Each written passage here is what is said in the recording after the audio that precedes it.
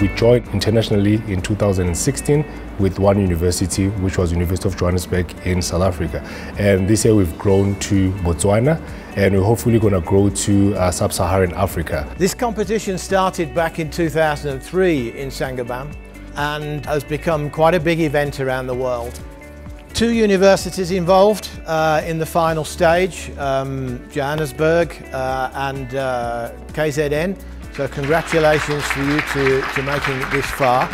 I think we have 7 entries to look at, from which we will choose the team that goes to Dubai. I think this competition is a great example where students get exposed to a real-life situation and where they get a chance to integrate sustainability into their design, in this case for Dubai, which is an extreme hot climate, and you need a lot of passive cooling strategies to get to a good result. I was impressed by the students that they did a lot of investigation to create good architecture and at the same time create sustainability into their designs. For today's competition, I'm really expecting to see creative and unique ways in addressing sustainability, as well as really understanding and driving the design process to the context that they're being provided with. My advice to future students in the competition is, first of all, come prepared.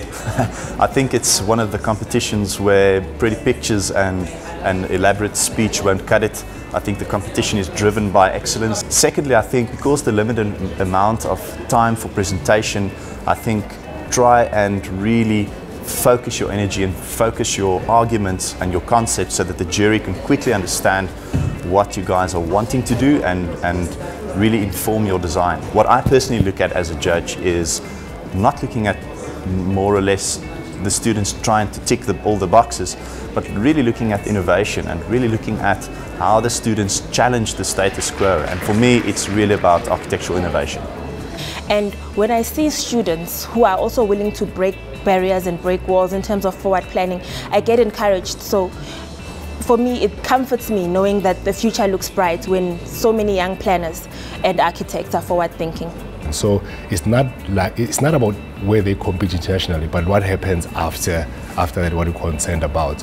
Them competing internationally, they are winners already, but what knowledge they bring back and infuse it within the local architectural community within the province, and hopefully broaden the scope further from maybe other universities to enter, and probably be pioneers within the industry itself within their province. So by then we start having this migration of knowledge moving from one province to another with different responses in terms of how they design within the climate where they are.